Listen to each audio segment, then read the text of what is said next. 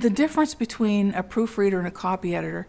A copy editor is dealing with sentence structure, sometimes word choices in terms of making grammar correct. This is very important in nonfiction.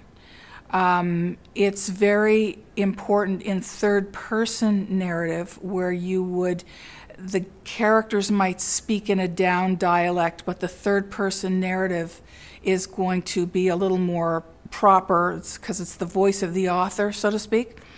But a first-person narrative is going to have the same mistakes and foibles and colloquialisms as the character does in dialogue, pretty much.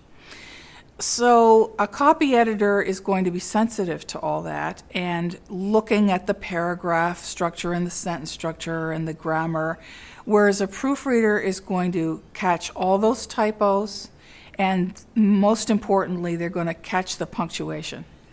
Now, again, I am not a fan of the comma police, and I eschew the comma wherever possible. I'm making her laugh.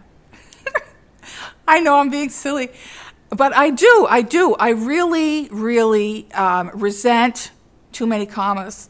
And because, why is that? Because I want the story to just, flow, and I just want, of course, sometimes you do need a comma.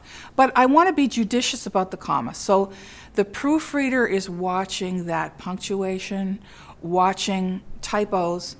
The copy editor is more comprehensive, looking at sentence structure, making sure all of your grammar is correct. A proofreader is not correcting your grammar. They're just correcting the spellings. So I hope I've made a complete hash out of that. I hope I've been understandable.